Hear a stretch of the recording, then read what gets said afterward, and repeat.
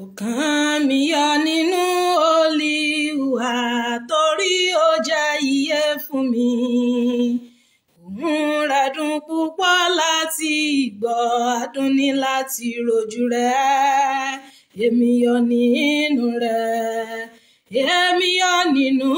rẹ̀. Gbà gbogbo ló fi ayọ̀ kún ọkàn mi torí èmi yọ̀ nínú rẹ̀. Ire àtàánú rẹ̀ yí mi ká,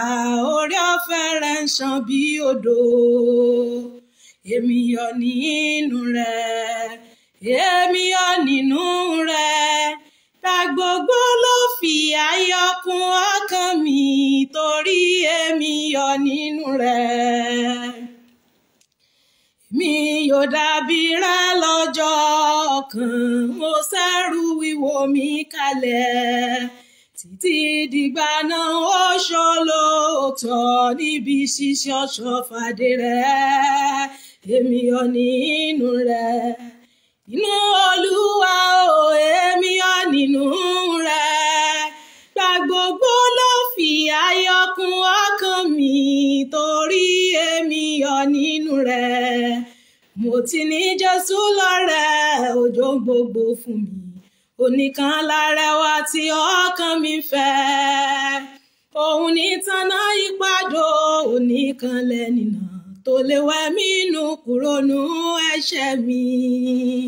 Olùtùnú mi ló jẹ́ nú gbogbo wàhálà, ó ní kí n kàníyàn mi lóhùn lórí. Òun ní tanná ìpàdó, ìràwọ̀ òwúrọ̀, oníkan lárẹwà tí ọkàn mi fẹ́. Ó kó gbogbo ìbànújẹ́ àti ìrora mi rù, òjò di agbára mi nígbà ìdẹ̀wò. Nínú rẹ̀ mo kó ohun gbogbo tí mo ti fẹ́ sílẹ̀, ó sì fagbára rẹ̀ gbé ọkàn mi ró. Olùtùnú mi ló jẹ́ nú gbogbo wàhálà, ó ní kí n kàníyàn mi lóhùn lórí. Òjì òdìnà yí mi ká kí ó bẹ̀rù kẹrù, yóò fi mánà rẹ̀ bọ́kàn mi tẹ́bí ń pa. Olùtùnú mi ló jẹ́ nú gbogbo wàhálà, ó ní kí n kàníyàn mi lóhùn lórí. Òun ní tanná ìpàdó, ìràwọ̀ òwúrọ̀, oníkan lárẹwà tí ọkàn mi fẹ́. Olùtùnú mi ló jẹ́ nú gbogbo wàhálà, ó ní kí n kàníyàn mi lóhùn lórí. Òun ní tanná ìpàdó, ìràwọ̀ òwúrọ̀, oníkan lárẹwà tí ọkàn mi fẹ́. Bàbáńdádé ìkẹyìn ọ̀rọ̀ ojú bùkún rẹ̀, tí àánú rẹ̀ yóò máa ṣàn títí láì. Òun ní tanná ìpàdó, ìràwọ̀ òwúrọ̀, oníkan lárẹwà tí ọkàn mi fẹ́. Àárẹ̀ mú ọkàn rẹ̀ pòrúurú, sọ fún Jésù, sọ fún Jésù, ìbànújẹ́ dípò ayọ̀ fún ọ. Sọ fún Jésù nìkan, sọ fún Jésù, sọ fún Jésù, olọ́rẹ́ tí ó mọ̀. Kò sí ọ̀rẹ́ tàbí èkàn bí rẹ̀, sọ fún Jésù nìkan. Àsúndẹ̀kùn omijé ló ń sùn bí, sọ fún Jésù, sọ fún Jésù, ìwọ ń ṣàníyàn ọjọ́ ọ̀la bí. Sọ fún Jésù nìkan, sọ fún Jésù, sọ fún Jésù, olọ́rẹ́ tí ó mọ̀. Kò sí ọ̀rẹ́ tàbí èkàn bí rẹ̀, sọ fún Jésù nìkan. Àsúndẹ̀kùn omijé ló ń sùn bí, sọ fún Jésù, sọ fún Jésù, ìwọ lẹ́ṣẹ̀ tí ẹnìkan kò mọ̀. Sọ fún Jésù nìkan. Ayé wo, ayé wo, ayé wo là ń dára dé. Ayé wo, ayé wo, ayé wo là ń sinmi lé. Ayé tó kún fún wàhálà, ayé tó kún fún bànújẹ́, ayé tó kún fún ṣòro rẹ lọ́dọ̀ Jésù nísinmi wá. Ayé wo, ayé wo, ayé wo, ayé wo, ayé wo, ayé wo, ayé wo, ayé wo, ayé wo là ń sinmi lé.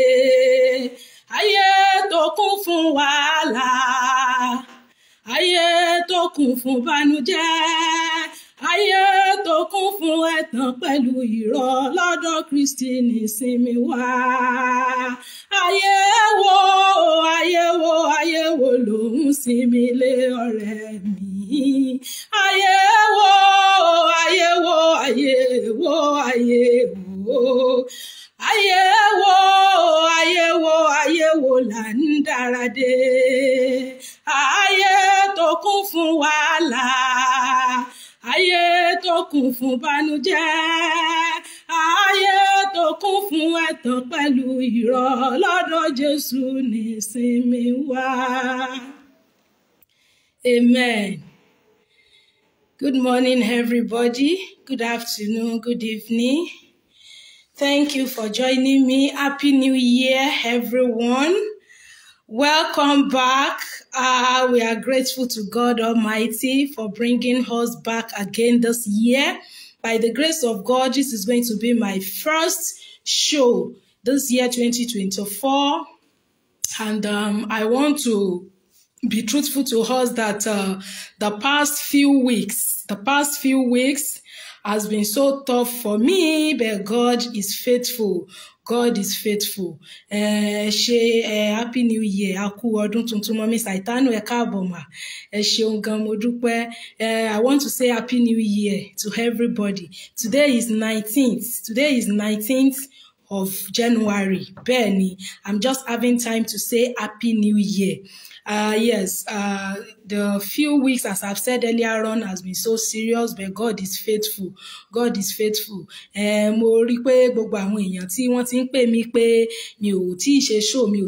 mo ní even mi tí ì sọ pé Happy New Year gan ní ọdún yìí, because let me say starting from the Christmas time ní last year yẹn plus this time sígbà tá wà yìí. It has been the grace of God. Bẹ́ẹ̀ mo dúpẹ́ lọ́dọ̀ Ọlọ́run pé gbogbo àwọn nǹkan yẹn it has passed. So I actually went through certain things, but God is faithful. God is faithful. That's why I said ayé wo là ń dára dé. So I thank God that God has been faithful to me and God has revived me. He has given me grace again. Bẹ́ẹ̀ ni even nínú àwọn wàhálà àti stress yẹn náà ni mo tún rí èèyàn kan tó sọ pé òun fẹ́ ṣe admin fún page yìí. Ìyẹn the one is even different entirely from the one I'm talking about. So bí mo ṣe admin yẹn, mo ṣáà rí wípé ẹni yẹn ti lọ post nǹkan tí ò dá síbẹ̀ about the demise of my enemy, wípé ọ̀tá mi ó demise. So mo ṣáà rí wípé àwọn èèyàn tó ń pè, mo tún sáré lọ yọ ẹni yẹn kúrò. So a whole lot of people wá ń sọ ńgbà yẹn pé I was not that harsh. Ṣé rí pé mo ṣe show bí 17 minutes ńgbà yẹn just to clear the air pé àlàáfíà ni mo wà, kò sí nǹkan tó ṣe mí bẹ́ẹ̀, mi ní strength, mi ní agbára mọ́ mi Saitano ẹ ṣé mo dúpẹ́ mà, mi ní strength, mi ní agbára láti lè sọ̀rọ̀ much. Even the little 17 minute video tí mo ṣe níjọ́ yẹn, ó dà pé it was around 3rd or 4th. Mo ń sweat ni, I was sweating within myself, mo ní headache, so mi ò lè fi energy sọ̀rọ̀ much because I was not feeling fine nígbà yẹn. Bẹ́ẹ̀ ni, but I thank God. Mo tún wá wò wípé ẹni tó yẹ pé èèyàn máa fẹ́ máa bájà yẹn èèyàn ò rí, I've blocked the person, I've removed the person, and ẹni téèyàn ò rí physically tí ò dẹ̀ sí ní location tó síbi téèyàn wà tó then spread the false information. But I thank God that everything has passed. Bẹ́ẹ̀ni, everything has passed. I want to say thank you to everyone that reached out to me. Mommy Titilola Saitano, I'm saying thank you. Mommy Yalaje Courtroom, thank you for reaching out. Mommy TNT Yinka, thank you for reaching out, ma. Pastor Oluwafiropo Ojo, thank you for reaching out. Apostle Aristarchus, thank you for reaching out. Gbogbo àwọn tí wọ́n reach out to me, a whole lot of them tell sọ pé anonymous o, àwọn ò fẹ́ kẹ́ kí n mention orúkọ àwọn. So I thank God. Mr. Shitu, thank you so very much. So and to be truthful to you guys, bí mo ṣe sọ few weeks ago it has been a serious and tough time for me, but I give God the glory because God is faithful. God is faithful. Bẹ́ẹ̀ni, God is good. Bẹ́ẹ̀ni, so mo ní kí n ṣe first show mi for the year so that màá jẹ́ kí a mọ nǹkan tó ṣẹlẹ̀ àti àwọn nǹkan tó dé tá a fi rí mi, both my pre-recorded and my live stream. So this is going to be my live stream for the year tí mo ṣe ní the right frame of my mind. So èèyàn tó post kinní yẹn kì í ṣe wípé mi ò lè kò ṣe pé kò mọ bí mi mọ bó ṣe yẹ kí n react ṣóyé wa in a very harsh way, but mi ò ní strength nígbà yẹn, mi ti ẹ̀ ní agbára kankan. Even the little ọ̀rọ̀ tí mo sọ ń gbà yẹn gan, Ọlọ́run ló fún mi ní oore ọ̀fẹ́ rẹ̀. So nǹkan tí ó ṣẹlẹ̀ nìyẹn, we are back strong and healthy, and we thank God fún àwọn tí Ọlọ́run yàn tì wá, àwọn ẹni rere tí Ọlọ́run fi tì wá. I'm so grateful, I'm so happy. Ẹ ṣé mo dúpẹ́. Ẹ ṣé mo dúpẹ́ gan, gbogbo àwa tá a pè, gbogbo àwa tá a send message, gbogbo àwa tó ṣe pé ní we are worried in our mind but we don't know how to reach out to me. Àtàwa tá a say one or two word of prayer, gbogbo wa mo appreciate wa, inú mi dùn gan. A rí wípé nígbà tí ọ̀rọ̀ yẹn ṣẹlẹ̀ tó tún di wípé mo tún try láti tún gbé ìyẹn kúrò ní ara pé ẹni téèyàn lò tó yẹ pé èèyàn tún fi ṣe kíní ojú page tó náà tún lọ post as much as tí mo ṣe ń gbé kíní yẹn kúrò lára kò tún pẹ́ síra wọn ní Samsung tab mi nígbà tán bọ́gù lé náà tún mú tab yẹn lọ. Ìyẹn tún mú kí ọkàn mi tún relax because I'm really telling you guys that what I went through, in fact ẹlòmíì gan tí ò bá ń ṣe pé ó bá jẹ́ pé ẹni tí Ọlọ́run bá ṣàánú rẹ̀, ẹlòmíì ibi tó ti ń gba drip ló sì máa wà báyà bí kókó wà níbi tó yẹ pé tó ti mú lórí mú lọ́rùn, Ọlọ́run ní dà wá láàmú. But I thank God for his grace upon my life, and I want to say that gbogbo àwa tí a reach out sí mi fún lost item mi, gbogbo wa ni inú mi dùn sí. Ẹ ṣeun mo dúpẹ́.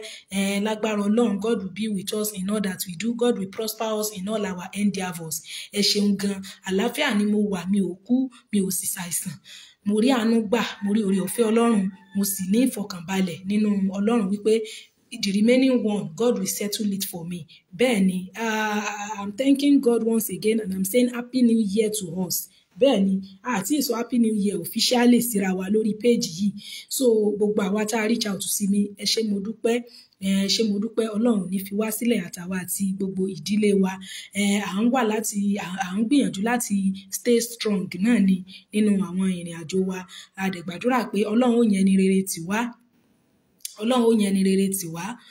Àmín Mr. Shitu, ẹ ṣé mo dúpẹ́. Ọlọ́run ó yẹn ni rere tì wá, àwọn ẹni àlàáfíà, àwọn ẹni tó ṣe fọkàn tán, àwọn tó ṣe wípé wọn ó jẹ́ olóòótọ́ tí wọn ò ní tàn wá, tí èèyàn ò ní rí bí pé okay o ẹni yìí o mo lè fi délé, tó ṣe wípé òun náà ni ó tún ṣàbùrú tí ó jàǹbé èèyàn. Ọlọ́run ò ní jẹ́ kí arírú èèyàn bá nínú ìrìn àjò ayé wa. Pàápàá jùlọ àwa tó bá yẹ pa bá wà loyal, àtètè máa ń sáré ń gbàyàn gbọ́ pé kíní, but oore ọ̀fẹ́ náà ni à ń rí gbà. Ọlọ́run mọ̀ ṣàánú wa, Ọlọ́run mọ̀ ràn wá lọ́wọ́. Ẹ ṣeun gan. Àwọn program wa ní ọlọ́kun òjọ̀kan dẹ̀ kí n tó lọ bẹ̀ yẹn, device mi tí ó lost yẹn mi tí rí retrieve, mi tí rí gbà padà. So WhatsApp kan bẹ lórí ẹ̀, WhatsApp 3247 ló parí line yẹn, ó yàtọ̀ sí normal main line mi. So ẹ dishonor àbí ẹ disregard any chat tẹ bá rí láti orí rẹ̀, nítorí wípé ní kìí ṣe láti ọ̀dọ̀ mi. Ẹ jọ̀ọ́ ẹ bá mi share ètò yìí, ẹ bá mi share fídíò yìí, ẹ bá mi share program yìí, ẹ dákun ẹ bá mi share. Ó yẹ ká pọ̀ jù báyìí lọ lórí ẹ̀. Ẹ jọ̀ọ́ ẹ bá mi share, probably bóyá ti report page yìí ni mi mọ̀, pé gbogbo àwọn bátù yẹn náà ni à ń fight kí Ọlọ́run kó gbè wá níjà, kó dẹ̀ fún wa ní ìṣẹ́gun. Ẹ ṣeun gan. Dẹ̀ gbogbo àwa tí a pè mí, ẹ ṣé mo dúpẹ́. Gbogbo àwa tá a send message, ẹ ṣé mo dúpẹ́. Gbogbo àwa tá a dẹ̀ fi prayer ránṣẹ́ sí mi in one way or the other, I'm truly grateful. Mo ti máa ń sọ pé láìsí olùgbọ́ kò sí olùsọ. Without listener there cannot be speakers. Then gbogbo àwa tí ìgbà tí kíní mind yẹn tí mo tún relapse, pé ńgbà tí ọ̀rọ̀ device mi ṣẹlẹ̀ mo sọ fún wa pé ó tún torí mo ti ń try láti get over ara mi but as much as the device yẹn tún ṣẹlẹ̀ kíní yẹn tún mú ìrẹ̀wẹ̀sì wá sí ọkàn mi so as many people that God has used for me I'm truly grateful a whole lot of them they want to remain anonymous pé àwọn ò tiẹ̀ fẹ́ káwọn èèyàn mú orúkọ àwọn gbogbo àwọn tí mo dárúkọ gan àwọn míì gan wọn ò tiẹ̀ fẹ́ but kò sí bẹ́ẹ̀ yóò ṣe ní dárúkọ àwọn tí Ọlọ́run bá lò fún yàn Ọlọ́run má ṣe wá ní abáramóore jẹ pé kéèyàn ò béèrè ara èèyàn gan nǹkan ńlá ni o ẹlòmíì wà tó yẹ pé kò rí èèyàn béèrè ẹ̀ so yá báhùn so ẹjọ́ nítorí Ọlọ́run ẹ ṣé mo dúpẹ́ then gbogbo àwa tá a wá ń wò mí báyìí Mọ́mì Saitano ẹ ṣé mo dúpẹ́ mà ẹni God will send you help speedily amen your divine connection shall be massive this year in Jesus amen ẹ ṣé mọ́mì thank you for being a mother thank you so very much ma I'm truly grateful more grace more anointing ẹ ṣeun gan o Mọ́mì Saitano I'm truly grateful everybody please help me thank Mọ́mì Titilola Saitano she has been a mother in the Lord she has been a mother in Israel Benny, and she always look after me, ask about my well-being, pray for me, preach to me, encourage me. And that is the most important thing we need encouragement in this era tá wà yìí because there are a whole lot of things táwọn èèyàn ńlá kọjá tó ṣe wípé àwọn nǹkan míì wà dé pé tí ó bá ṣẹlẹ̀ sí èèyàn gan èèyàn ò lè mọ̀ pé kíní gan exist tí wọ́n nǹkan bá ń sọ èèyàn mọ̀ pé èèyàn fẹ́ mọ́ jọ́ọ̀jì wọn pé bóyá kíní but we thank God for his grace a rí àwọn ẹni rere tọ́lọ́run fi tì wá tọ́lọ́run bá fẹ́ ẹni rí sí gbogbo ìgbà náà ni pé kéèyàn wọn fi Ghana must go owó wálé àbọ̀n owó ìgbà míì we just need ourselves ṣóyé wa ṣeun gan ẹ má máa bí mo ń sọ̀rọ̀ I'm very strong and I'm back to my feet so mi ò kàn fẹ́ jẹ́ kí n fi full energy sí fídíò yìí ni bẹ́ẹ̀ ni ẹ ṣé mo dúpẹ́ Alhaji Adéfẹ́mi ẹ sọ pé life is full of blessing may God continue to be with you amen ẹ ṣé mo dúpẹ́ ṣe ẹ mọ̀ máa ń sọ pé don't be too trusting to be careless ìgbà míì àti máa ń wà too trusting and a wà over trust èèyàn a bá ti wà over trust ẹni a wà too loose too free. You understand? So, mo gbọ́ tí ìyá ńlá kan tí wọ́n preach tán sọ̀rọ̀ yẹn pé don't be too trusting to be careless. So that mommy she's very correct. So in fact it is well with us. Mọ́mì Saitano ẹ ṣé mà I'm truly grateful. Ẹ ṣeun gan. So fún àwọn ètò wa ní ọlọ́kan òjọ̀kan àwọn ètò wa yẹn wọ́n remain constant but ní orí TikTok ní around last year yẹn ẹnìkan sọ pé àwọn fẹ́ ká máa ṣe ẹ̀kọ́ èdè Yorùbá àwọn nǹkan okay jẹ́ ní ti ẹ̀kọ́ kí gbogbo wa Mr. Abímbọ́lá Adétipẹ́ ẹ ṣé ẹ̀kọ́ àdúrótì ẹ ṣé mo dúpẹ́ ẹ ṣé gan thank you for always asking of me no Samudiana Collins ẹ má bínú mi mọ̀ bóyá mo porúkọ yẹn dáadáa ẹ ṣé mo dúpẹ́ Mr. Ahmed Nurudeen ẹ ṣeun Araoye Johnson ẹ ṣé Mọ́mì Saitano ẹ ṣeun gama Alhaji Adéfẹ́mi then Adékẹyè Kamaldeen Mr. Wálé Ọláníyì Mr. Ahmed Adéríbigbé Mr. Shitu Ìṣọ̀lá Mr. Kerim Ayinde Kábíyèsí and so on and so forth people are so numerous ẹ ṣeun gan mo dúpẹ́ ẹ ṣeun gan thank you so very much I'm truly grateful àwọn program wa dey remain constant ẹ jọ̀ọ́ bá mi share program yìí help me to share it torí pa àṣẹ kò jẹ́ ká pọ̀ probably ní Friday àwọn èèyàn máa wà níbi iṣẹ́ wọ́n á padà wá wò náà ni bẹ́ẹ̀ àwa máa mọ̀ wípé àti ṣe the first show for this year so bí mo ń sọ̀rọ̀ mi lọ mo láwọn program wa remain constant àwọn sex education tá a máa ń ṣe at times we do sermon we talk about secular experiences of people then we do live stream we also talk about people's experiences in their fields their various fields and ministries all our program remain constant gbogbo sex education tá à ń ṣe for adults for children everything remain constant and we will continue by the grace of God the additional thing tó ti hard sí iṣẹ́ wa ń sìn sí timetable wa ó ní ẹ̀kọ́ èdè Yorùbá nítorí wípé àwọn èèyàn náà request fún especially àwọn tán wà ní diaspora wọ́n ní àwọn ọmọ àwọn ò ṣe kí ni wọ́n gbọ́ Yorùbá to the extent wípé ẹlòmíì báyìí ṣé ẹni tí ò bá gbọ́ Yorùbá sóò ní ó lè pòwe ilẹ̀ Yorùbá so ìyẹn ni ó wá dífá fún àwọn materials yìí tá a gẹ́ẹ̀tì tá a bá dẹ̀ rí a rí wípé nígbà tá a wà ní primary school mi mọ̀ bí mo ṣe lè mirror kámẹ́rà mi yìí nígbà tá a wà ní primary school ṣóyé wa bẹ́yẹn ìwé aláwìyé òun là wá kà ìwé aláwìyé la kà written by bàbá JF Ọdúnjọ so mo try láti get àwọn ìwé aláwìyé yìí apá 4 apá 5 àti apá 6 ṣóyé wa ìwé aláwìyé kí náà ń pè ti primary school so mo fẹ́ ká bẹ̀rẹ̀ from the primitive ni àwọn ọmọ Yorùbá mi wà tó yẹ pé wọ́n lè sọ simple sentence Yorùbá wọ́n gbogbo ẹ̀ báyìí òyìnbó ni tá a bá sì kíyèsí ayé gan á rí i pé lára àwọn orílẹ̀-èdè tó ṣe oríire jù èdè wọn ni wọ́n fi ń kọ́ ọmọ wọn so ẹ jọ̀ọ́ nítorí Ọlọ́run ẹ má jẹ́ kí a ṣe àìbìkítà sí èdè ilẹ̀ Yorùbá ẹ má jẹ́ àṣà àìbìkítà so wọn ìwé aláwìyé ń rè mi mọ̀ bí mo ṣe lè mirror kámẹ́rà mi sódà kò ní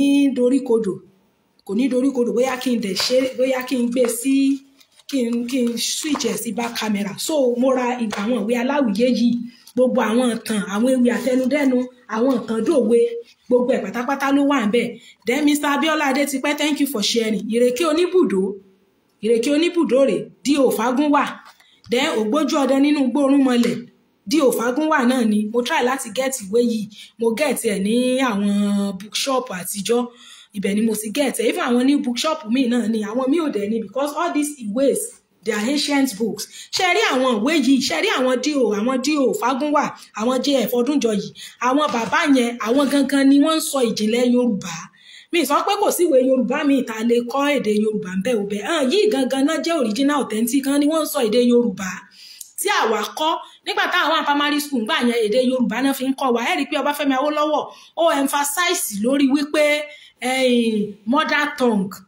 at the foundational level of teaching for children torí ẹ̀ ló fi jẹ́ pé ní primary school Yorùbá náà fi ń kọ́ àwọn ọmọ láti primary 1 sí primary 6 torí public school lèmi lọ ṣóyé wa bẹ́ẹ̀ yẹn gbogbo àwọn ìwé yìí làkà kò dẹ̀ ní kéèyàn mọ́ gbòyìnbó ṣóyé àbáhùn ọ̀pọ̀lọpọ̀ gbàgángbà míì kéèyàn ọ̀bà gbọ́ mother tongue ẹ̀ ó lè má gbé èbò you have to be able to speak your language at the foundational level of your school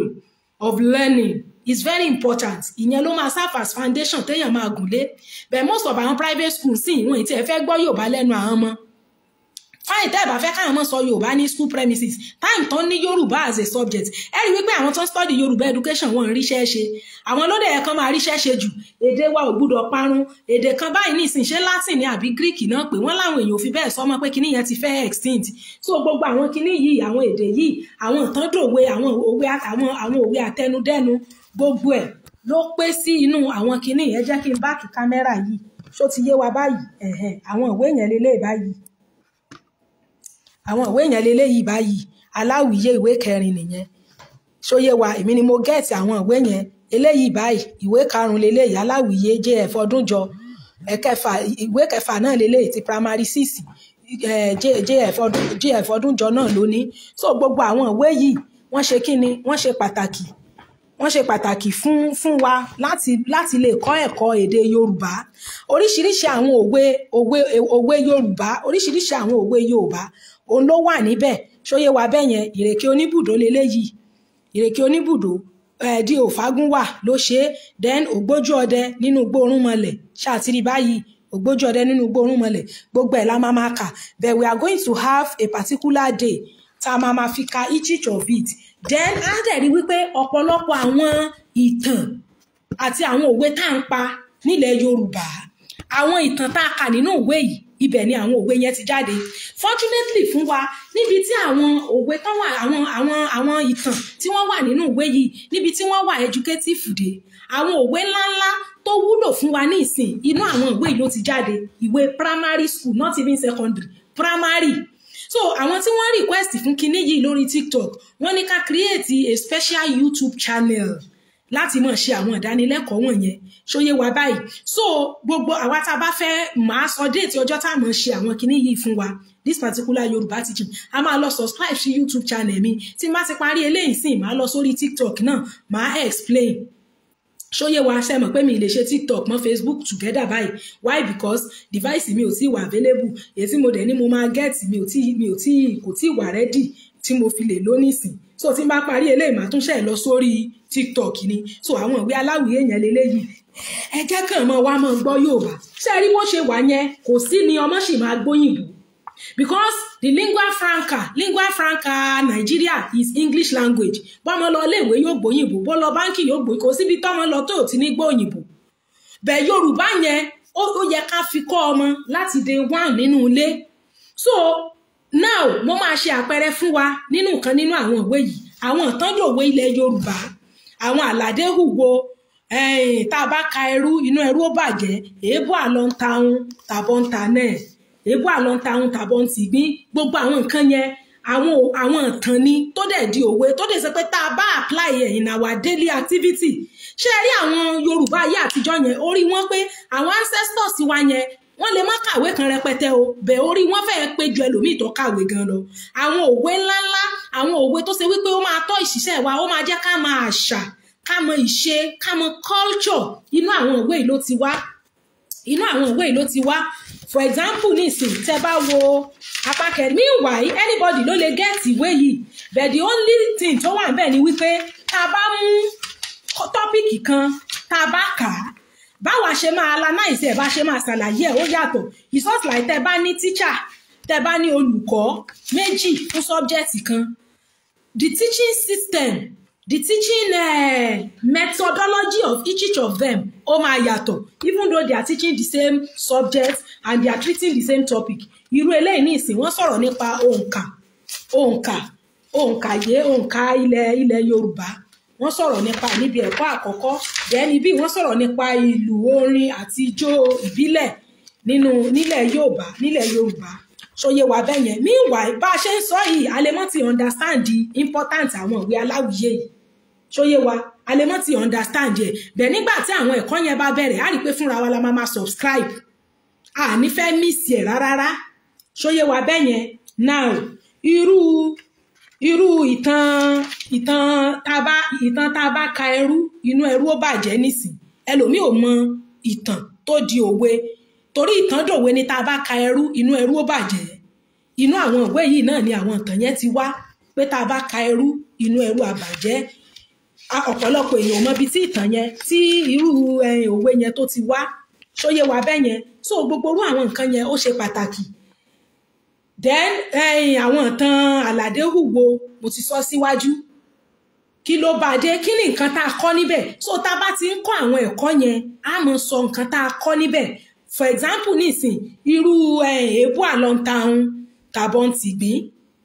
kí ni nǹkan tó bá ìtàn yẹn dé ẹni tó bá jẹ́ ọmọ Yorùbá tó jẹ́ ìjìnlẹ̀ Yorùbá gidi tí ìsàn Yorùbá pé kọ́mọ rí ọ̀hún Yorùbá ìjìnlẹ̀ tán bá sọ fún pé èébú àlọ́ntàun tàbọ̀ ń tìgbín àbí èébú àlọ́ntàun tàbọ̀ ń tànẹ̀ tó bá jẹ́ ọmọ Yorùbá torí ẹ̀ pé kò ní fàṣejù kún nǹkan tí bá ń ṣe torí nínú àwọn ìwé yìí ibẹ̀ náà láti ka àwọn ìtàn níbi tí ahun gbogbo alamọ tó ń jẹ́ ahun which is tortoise alábàáhùn ṣóyé wa so ó fẹ́ ọmọ lọ́wọ́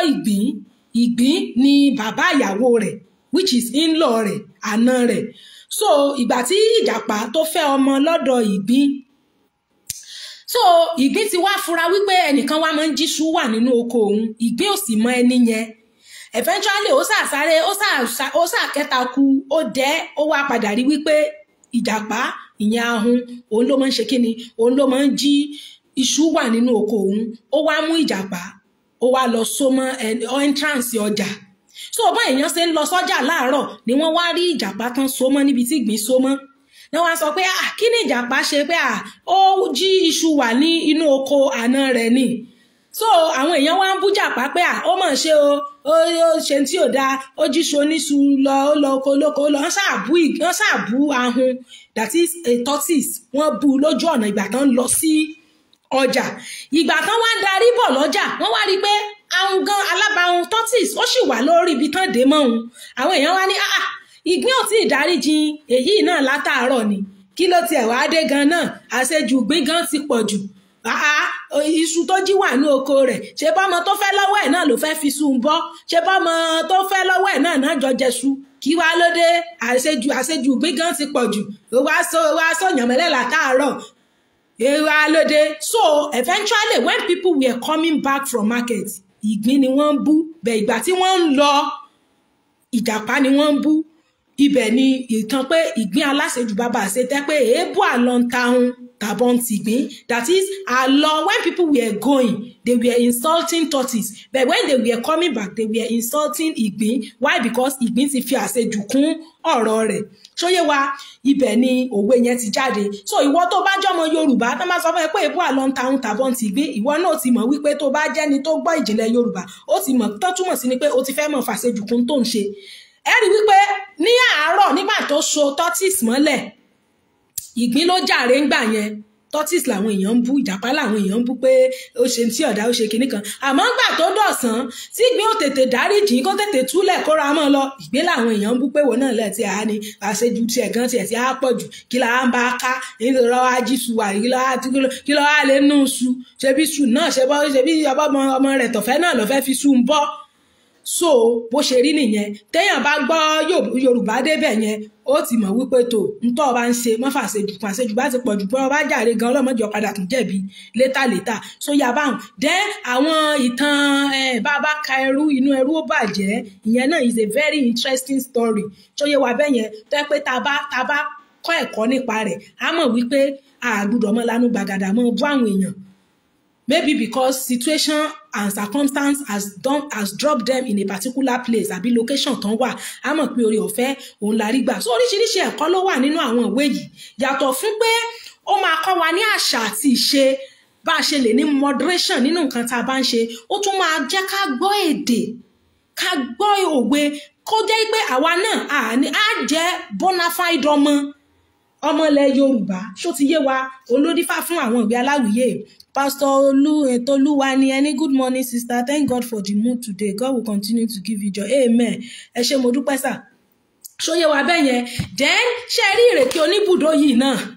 is a story. Story tó ti pé èèyàn máa kọ́ ẹ̀kọ́ gidi níbẹ̀ ni ògbójú ọdẹ nínú igbó orúnmọlẹ̀. Àwọn ìwé yìí àwọn ìwé àtijọ́ ni but we thank God pé wọ́n reprint ẹ̀. Àwọn ìwé tó serve as genesis èdè Yorùbá fún èmi personally. Èmi ò mọ̀ tèèyàn mi but as for me aláwìyé apá kìíní aláwìyé apá kejì aláwìyé apá kẹta aláwìyé apá kẹrin aláwìyé apá karùn-ún aláwìyé apá kẹfà gbogbo ẹ̀ pátápátá ni mo kà dé primary 6 nígbà yẹn. Ọ̀bẹ bàbá bọ́ ọba ọba a ó bá bàbá bẹ ọba a ó bá bẹ́ẹ̀ apá kìíní nìyẹn wà bẹ́ẹ̀ mi ò ra yẹn because àwọn yẹn wà primitive. Bàbá tó ń request fún kinní lórí TikTok àtàwọn yòókù tó ń request pé in fact ìgbà tó sọ fún mi ó tún di lẹ́tà tí mo tún wà lórí TikTok live nígbà míì bàbá yẹn tún sọ fún mi pé àǹtí Bọ́sẹ̀ ṣé ẹ gbàgbé Yorùbá tí mo ní kẹ́ já máa ṣe mo wá rò pé tó bá di yẹ́ yìí a máa include ẹ̀ sáwọn syllabus nǹkan tá a máa ṣe pé because àwọn ọmọ àwọn ò gbọ́ Yorùbá especially àwọn tó wà ní diaspora pé àwọn fẹ́ káwọn ọmọ àwọn ó gbọ́ Yorùbá mi ò dẹ̀ mọ̀ọ́mọ̀ ra ti primary 1 primary 2 primary 3 because àwọn yẹn wà too primitive they are too primitive. Àwọn ìtàn yẹn kì í ṣe ìtàn lásán tó pé àríyìnrí sọ even tó wáyé pé ìṣepọ̀ ṣẹlẹ̀ in the real life ó ní ọgbọ́n táwọn baba ńlá wa fẹ́ mú jáde ń bẹ̀. Ẹnìkan béèrè wọ́n ní how can I get the copy please ẹ lè get àwọn copy ẹ̀ ní àwọn bookshop irú eléyìí báyìí OAU kìíní ni mo ti rà OAU bookshop ni mo ti rà níṣẹ́ tí mo travel yìí mo rà wọ́n díẹ̀ bẹ́ẹ̀ ní OAU bookshop mo rà wọ́n míì ní another bookshop ṣóyé wa bẹ́ẹ̀ yẹn. So mo rí irú ìrèké oníbùdó àti ògbójú ọdẹ ìrèké oníbùdó yìí báyìí àtògbójú ọdẹ nu gbórúnmọlẹ̀ OAU bookshop mo ti rà mo rí kan náà rà nínú àwọn aláwìyé bí àwọn aláwìyé yòókù another bookshop mo ti rí. Meanwhile àwọn bookshop àtijọ́ tó láwọn ìwé àtijọ́ yẹn wọ́n máa ní ọlá wípé wọn kàwọn ìwé ìmọ̀ ní schools ni ò ṣe jẹ́ kí ó kọ́ mọ̀ lórí igbá ó dẹ̀ yẹ kán máa tà á sincerely ó yẹ kán máa tà á. Àwọn ìtàn kan wà níbẹ̀ tó ṣe wípé irú eléyìí ní ìsìn Àlàdé Hùwó ta ló mọ̀ tàn Àlàdé Hùwó ẹ̀kọ́ wo la kọ́ nínú ìtàn Àlàdé Hùwó Àlàdé hu ìwo ó wà nínú ẹ̀ sóyè wa torí ẹ̀ mo ṣe ní màá ṣe preamble fún wa bí ìgbà tí n bá fún wa ní ìtọ́wò so that ọjọ́ tí mo bá ti create awareness pé tó a ti wà lórí YouTube channel yìí o fún Yorùbá class o gbogbo wa máa lè tune into that channel tó lórí YouTube láti máa ṣe a máa subscribe ni sóyè wa bẹ́ẹ̀ yẹn Àlàdé hu ìwo ẹni tó bá mọ̀ tàn Àlàdé hu wo kó kan tí a kọ́ nínú ìtàn yẹn sí comment section kí la kọ́ nínú ìtàn Àlàdé hu wo kí ló ṣẹlẹ̀ ń bẹ̀ ṣóòótọ́ ni Àlàdé hu wo kí ni nǹkan tí ó ṣẹlẹ̀ tó fi di wípé Àlàdé hu wo yẹn ó wá di ìtàn ẹ̀kọ́ wo la rí kan bẹ̀ ó ní wípé ọ̀rọ̀ tó bá ti fẹ́ kétí kẹta gbọ́ mọ́ wulẹ̀ sọ jáde ọ̀rọ̀ tó bá ti sọ fún yàn is no more a secret. To be sincere, is no more a secret. Once tó bá ti speak it out báyìí, kì í ṣe secret mọ́. So nígbà tán ní ká mọ̀ gbọ́ èdè tó kí tó báyìí at the primary school level.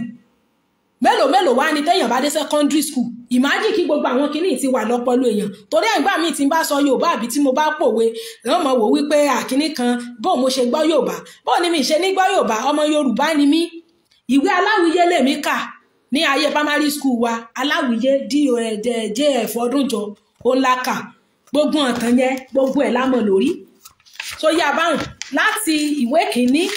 ibẹ̀ láti mọ̀ tá a ti ń ka abidi efigigbi tá a ti mọ̀ abidi Yorùbá ìgbà tó yá wọn máa combine àwọn abidi yẹn pọ̀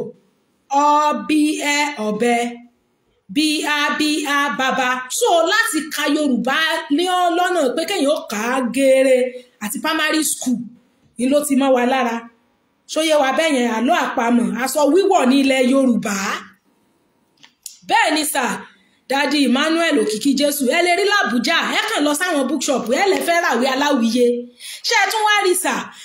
tí kinní yẹn tún máa wà so interesting tá a bá ń kà papọ̀ it's just like tẹ́ bá ń ṣe Bible study tẹ́ bá dá ṣe Bible study yín nínú yàrá yín tàbí tẹ́ ẹ lọ Bible study church ẹ rí wípé congregational anointing ó yàtọ̀ sí personal or individual despite wípé a ti ní personal prayer time as an individual with God a tún máa ń ṣe family altar Ọlọ́run tún ní ká mọ́kàn péjọpọ̀ ara wa sílẹ̀ ká mọ́kàn péjọpọ̀ ara wa sílẹ̀ there is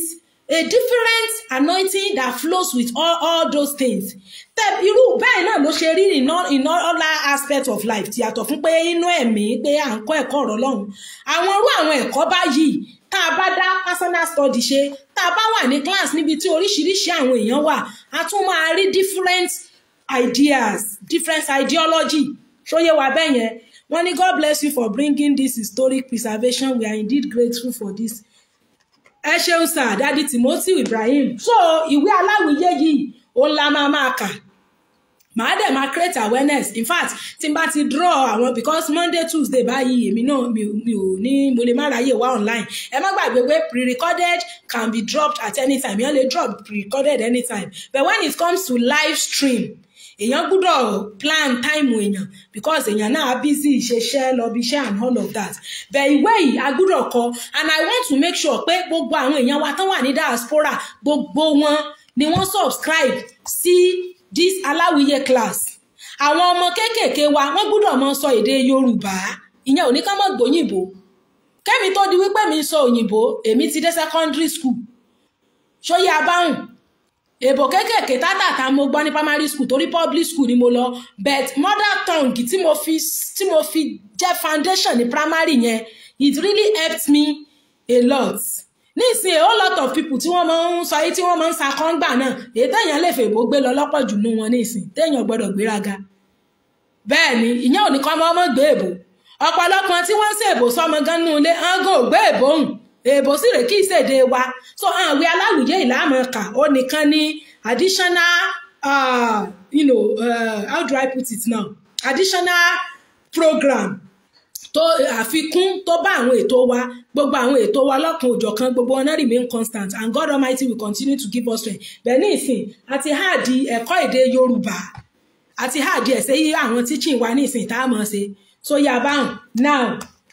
tá a bá ka ẹrú inú ẹrú ó bàjẹ́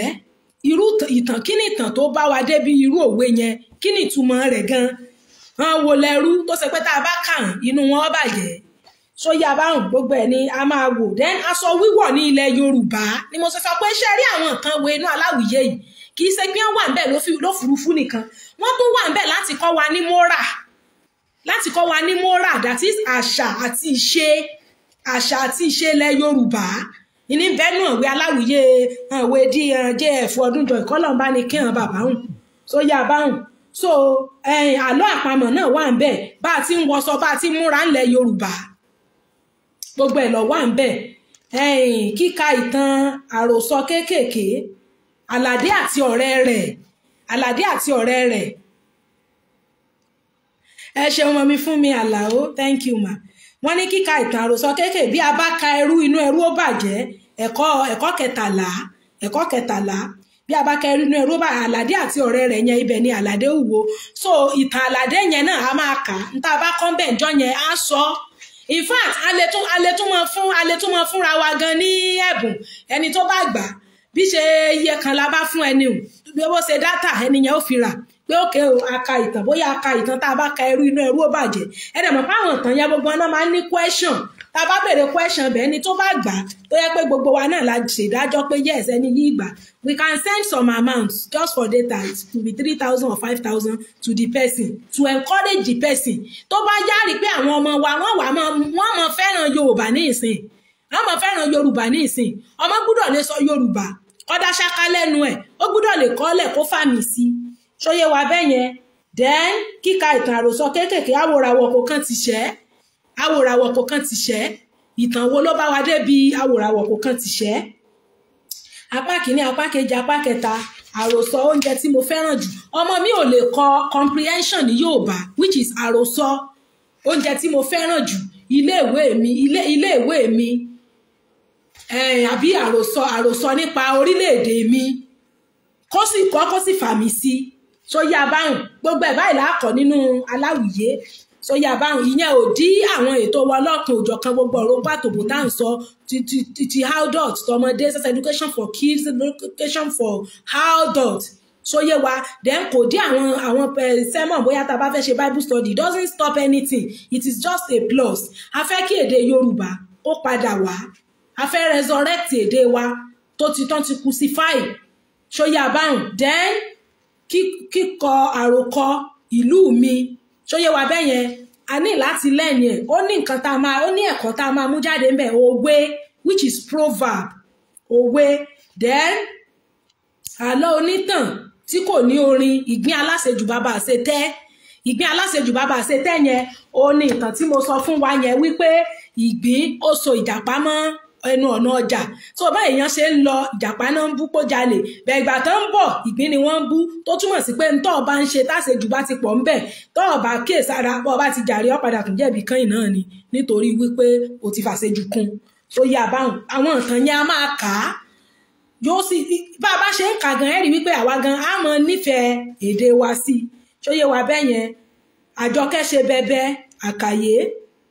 dòdò mi àkàyé. Then àwọn àmì orí ọ̀rọ̀ ó ṣe pàtàkì, ọmọ gbúdọ̀ mọ̀ bí a ṣe ń kọ lẹ́tà sí ẹlòmíràn. Apá kẹrin ni o, primary 4 lélẹ̀ báyìí, ibẹ̀ ni gbogbo àwọn tí mò ń sọ yẹn wà. Apá karùn-ún àtàpá kẹfà náà wà ń bẹ̀ ṣóyé wa bẹ́ẹ̀ yẹn. Then àwọn ìwé ìrèké oníbùdó yẹn náà a mọ̀ ká díẹ̀díẹ̀ ni so that we can bring back the memory of our ancestors. Àwa náà ní àṣà, ní ìṣe, a dẹ̀ ní àwọn baba ńlá baba, aláwọn baba ńlá baba náà ṣó yá báhùn. Then bí a ṣe ń kọ lẹ́tà sí ẹlòmíràn, àwọn àpẹẹrẹ lẹ́tà kíkọ dẹ̀ ń wúrà ọlá àti owó labí, òun ni ti apá kẹrin yẹn. Then ìwé karùn-ún, àwa tá a bá mọ̀ pé a ní àwọn ọmọ nílé, a lè rà láti ìwé kìíní níbi ọ̀bẹ bàbá bọ́ ó ba ọ̀bọ ọba, a ó bá bàbá bẹ ọba, a ó bá bẹ́ẹ̀. Fortunately wọ́n tún wá ya àwọn àwòrán sí i, wọ́n ya àwọn àwòrán síbẹ̀ tó yé wa bẹ́ẹ̀ yẹn, débi wípé tẹ́ bá ṣe ń kọ́ táwọn ọmọ wa bá ti ń kọ́ àwọn ẹ̀kọ́ yẹn, wọ́n mọ rí àwọn àwòrán yẹn tó máa rí àwọn àwòrán. irú bí Àlàdé àti ọ̀rọ̀ rẹ̀ Àlàdé hùwò yẹn nísìn wọ́n ya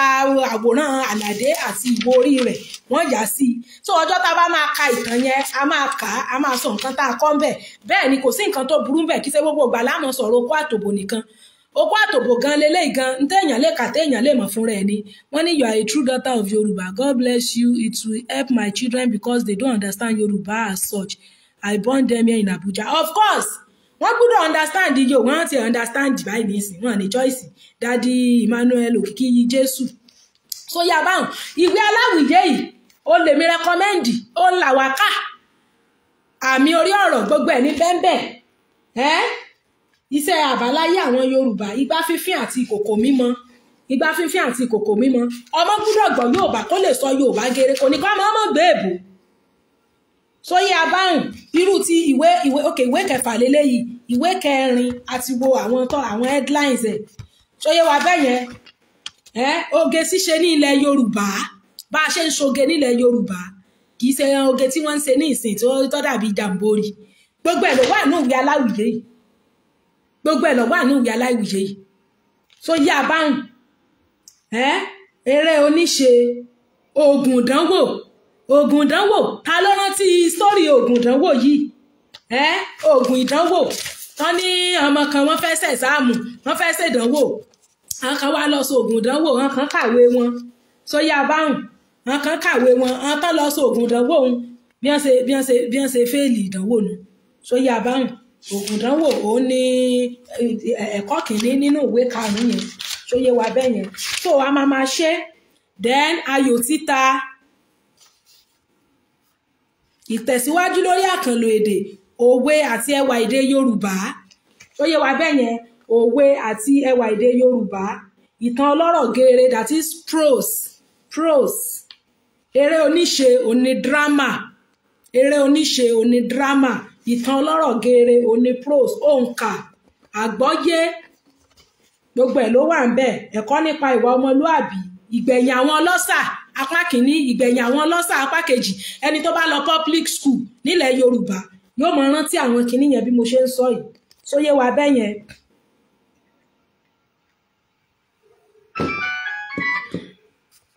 ìgbéyàwó ní ilẹ̀ Yorùbá orin ìbílẹ̀ tó jọmọ́ ti ìgbéyàwó so yé wa bẹ́ẹ̀ yẹn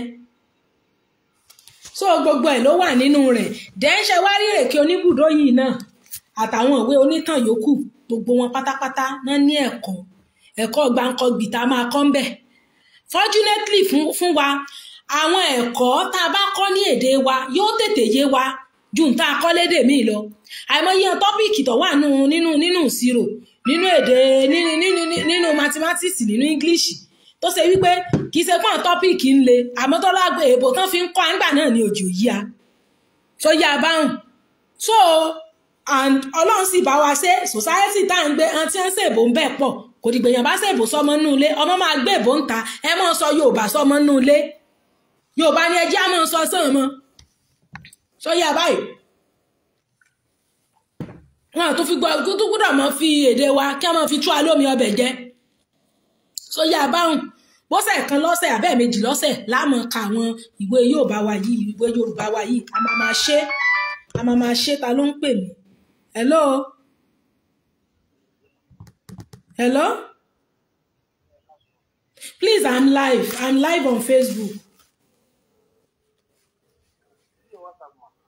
yes so this is what we are saying now nǹkan tá à ń sọ rèé ara additional thing tó ti bá ẹ̀kọ́ àwọn programs wa nìyẹn a máa ṣe ẹ̀kọ́ ìdánilẹ́kọ̀ọ́ èdè Yorùbá ṣóyé wa bẹ́ẹ̀ yẹn while all other programs remain constant ṣóyé wa ẹ má dẹ̀ jẹ́ ká gbàgbé pé mo sọ pé àwa tá a bá ti jẹ́ sọ̀rọ̀sọ̀rọ̀ kò sí ni orí ọ̀fẹ́ ni ẹ̀bùn ni bó bá ní òòtí ẹ̀ fẹ́ ṣe kínní ìmísí yẹn máa wá so pre-recorded can be dropped at any time when can you please get them for me so that I can send the money and collect them through transport to Abuja ṣe mọ̀ wípé mo ra àwọn kan ní OAU bookshop mo dẹ̀ ra àwọn yòókù ní another bookshop still within Ifẹ̀ kó tó di pé mo kúrò ń fẹ́ bẹ́ẹ̀ ìlú tí mo wà yìí máa try láti wà ṣé ẹ rí Ìrèké Oníbùdó yìí mo ti kà ní ìsìn látàyè secondary school ni ọmọ kan ló ya lọ́wọ́ mi ó wá láwọn senior òun gbà ní school òun bí n ṣe rí ìwé ìmọ̀nù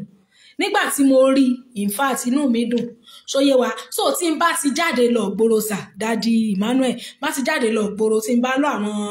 àwọn ancient bookshop bẹ̀ ìlú bíi tèmi wà yìí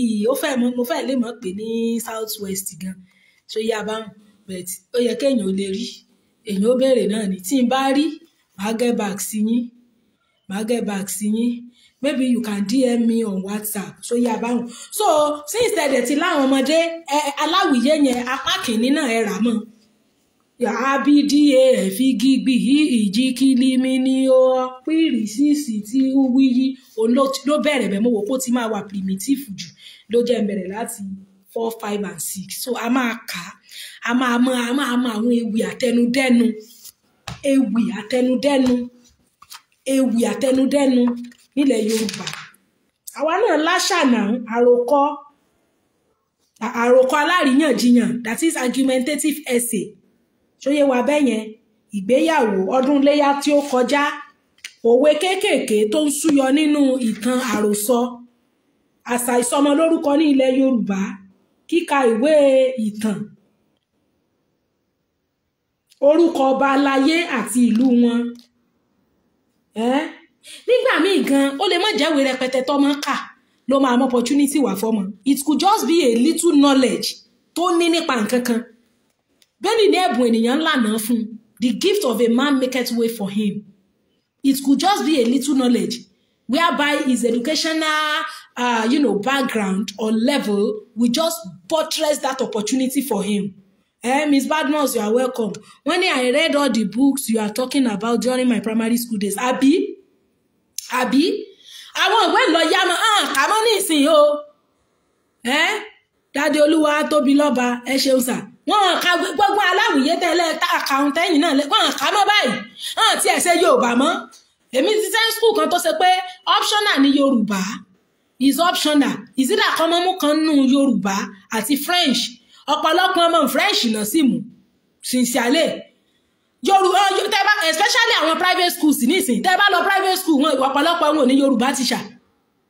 wọn ò ní Yorùbá teacher ìgbà Yorùbá teacher àwọn tó study Yorùbá education geography ẹsẹ̀ ní ọmọ gbá geography ẹsẹ̀ kiri ni to be candid wọn yìí hot cake ló yẹ kán jẹ́ láwọn tó bá study Yorùbá ní university àbí polytechnic tàbí college of education hot cake in fact school ó yẹ kán ní more than one Yorùbá teacher ní ìsìn part time náà ń fi Yorùbá ṣe báyìí wọn kà kún important subject ó yẹ kí government ó kàn nígbà tí mo lọ síjọba maths English and Igbo ó ní criteria tán fi ń promote ọmọ lọ next class lánàá brangba náà tó bàbá sí Igbo kọ́ bá sí maths àti English wọn ní promote ẹ níbi tí wọ́n value èdè wọn dé tí wọ́n value language wọn sincerely àmọ́ ní ìsìn bẹ́yàn bá kódà kó dé báńkì gan kọ́ sọ Yorùbá wọn ò kọ́ mọ́ fojú wọ̀ ní pọ̀ lọ léèwé ọ̀pọ̀lọpọ̀ sí wọn sì rèé téèyàn kàwé jùlọ lọ́pọ̀ jù náà wọn èèbó ni wọ́n mọ̀ rán mọ́ lẹ́nu wọn ò sì gbé èèbó ọ̀nà wọn ò gbọ́ so ìwé aláwìjẹ́ ìlànà kà ó ti jẹ́ +1 ó ti hard mọ́ program wa nísìn ẹ rí wípé ńgbà kan gan mo máa ń ṣe Yorùbá quiz tí màá tún fowó sí pé ẹni tó bá gbà náà pé á fún níye báyìí bí àwọn secondary school Yorùbá ni just a quiz competition but this one is meant for learning intensive learning ẹ̀kọ́ àkọ́jinlẹ̀ lélẹ́yìn wà fún kìí ṣe wípé a fẹ́ fi máa ṣe quiz competition pé òkè ẹni tó bá ń rìn àgbáyé bá is a continuous thing tá a fẹ́ pé káwọn ọmọ ibi tá a parí sí ní last week ibẹ̀ láti máa continue ní this week mi ìdẹ̀ ní jẹ́ kó jẹ́ just ordinary once in a week it could be twice èèyàn máa create time ni àwọn aláwìyé ó dáa ó yẹ ká mọ èdè wa ká mọ sọ́kọ́ mọ̀ dùn lẹ́nu wa so yà báwọn irú eléyìí báyìí ní ìsìn ohun èlò irinṣẹ́ ẹni tèmi ò lè ní mú tí yìí jẹ́ ọmọ alágbẹ̀dẹ ó lọ́kọ́ tèmi ò lè ní ìjọ ọmọ alágbẹ̀dẹ ó lọ́kọ́ ó túmọ̀ sí pé ẹni tí bàbá rẹ̀ bá jẹ́ alágbẹ̀dẹ tí mo ń rọkọ́ tí mo ń rọ àdá yóò mọ̀ wò pé ṣebí dádì ìrún ní ṣẹ̀dá rẹ̀ tóun ò lè ńgbò bá wù lòun ò tò ní títí òfin ní ó túmọ̀ sí wípé nǹkan tó bá wà lárọ̀ọ́wọ́tó èèyàn gbà míì téèyàn ò bá kíyèsára èèyàn lè má ní nǹkan yẹn nítorí àfojúdi wọn amúlétí ṣọ́ọ̀ṣì ní mọ́ rọ́ lọ́hùn fín ẹni tí ilé rẹ̀ bá súnmọ́ ṣọ́ọ̀ṣì ọ̀nà máa ń pẹ́ dé ṣọ́ọ̀ṣì torí àrífín àsúnmọ́ inú èdè Yorùbá náà ti mú òwe yẹn jáde wípé tèmi ò lè ní ìjọ́mọ alágbẹ̀dẹ ọlọ́kọ́ sóyè abáhùn Daddy Adéyínká Adébáyọ̀ thank you sir òfin ìlera ilé tí à ń gbé jíjẹ gbèsè àti bí a ṣe ń san ó wà nínú ìwé Aláwìyé yìí apá 5 ìwé 5 jíjẹ gbèsè àti bí a ṣe ń san àṣà Yorùbá nípa owó yíyá bí Yorùbá ṣe ń fi ipá gba gbèsè sóyè wa then ẹ̀kọ́ kẹrìnléníogún èdè alọ́niláhán sóyè abáhùn iṣẹ́ àmúṣe ìyẹn ni àwọn àkòrí tó wà ńbẹ̀ then ìwé 6 Aláwìyé ìwé 6 yìí àwọn ẹ̀kọ́ ọbẹ̀ lélẹ́yìí àkíyèsí fún olùkọ́ òkè àgbọ́yé ọmọ dára ju owó lọ ìyẹn ni àwọn àròkọ aláríyànjiyàn gbólóhùn alákànpọ̀ òǹkà oríṣiríṣi àwọn ìtàn ìjàpá tìrókò ọkọ yán níbo àti ajá sóyè wa ṣe rí àwọn baba ńlá wa orí wọn pé wọ́n sì gbọ́n ṣe rí àwọn ìjàpá àwọn ajá àwọn ìgbín yẹn personality ni wọ́n kàn fi wọ́n wé àwọn ẹranko kíkiní yẹn lè wà interesting ni bẹ́ẹ̀ ni Daddy Bello Tajudeen wọ́n ní kò ṣòro ní mú ọmọ alágbẹ̀dẹ mọ́ ní ọkọ bẹ́ẹ̀ ni kò ṣòro ṣe bí ebi bá àwọn onírọkọ bá àwọn oníràdà ọ̀nà ń rọ ọ̀nà ń ṣẹ̀dá rẹ̀ tó fi tílẹ̀ fi aṣú èní ní sọyí àbáhùn so gbólóhùn alákànpọ̀ òǹkà 300 that is 300 to 500 ẹlòmíì ọmọ tí ń jẹ́ ọ̀ọ́dúnrún báyìí nísìn ọmọ tí ń jẹ́ ọ̀ọ́dúnrún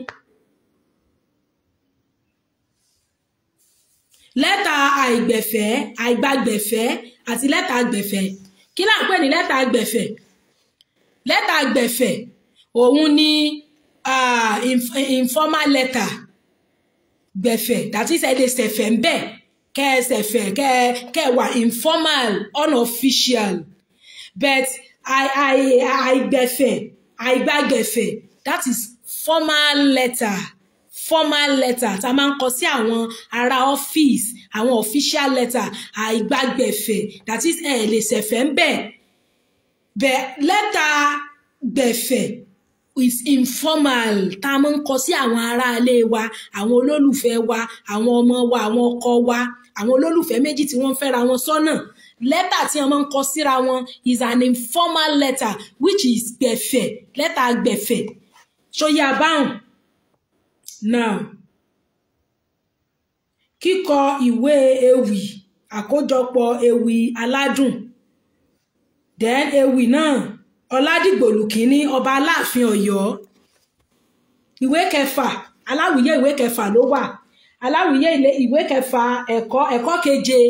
Ọládìgbòlù kínní ọba Aláàfin Ọ̀yọ́ ewì pàtàkì owó níní àti ọmọ bíbí gbogbo àwọn ẹ̀kọ́ tá à ń kọ́ yìí gan tá a máa ń kọ́ lórí péèjì wa gan gbogbo ẹ̀ ló ti wà nú ìwé Yorùbá gbogbo ẹ̀ ló ti wà ń bẹ̀ sincerely ọlá apá àkànfọkàn sí ni kálukú lọ fẹ́ ṣe èbó náà sì rè ẹlòmíì ọgbọ́ àbíbò àsìlò oògùn that is drug abuse Mr. Akínkúnmi John echelsa ìwé ìtàn àròkọ aṣàpèjúwe descriptive essay ní àròkọ aṣàpèjúwe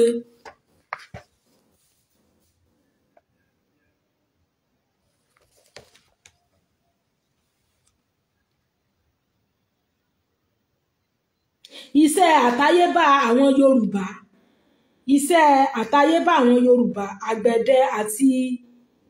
aró dídá tó yá bẹ́yẹn iṣẹ́ àtayébá àwọn Yorùbá igbá fífín àti ìkòkò mímọ kíka ìwé eré onítàn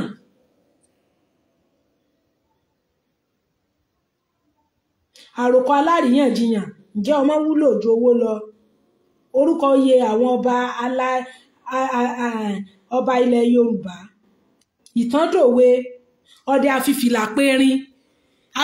périn ẹ̀kan níyì. Ibo ni ìtàn yẹn ti wá? Báwo ni ìtàn yẹn ṣe jẹ jáde? Sáwọn Yorùbá kàn díjú wọn là. Ìtàn kan ló láǹdì wọn síbi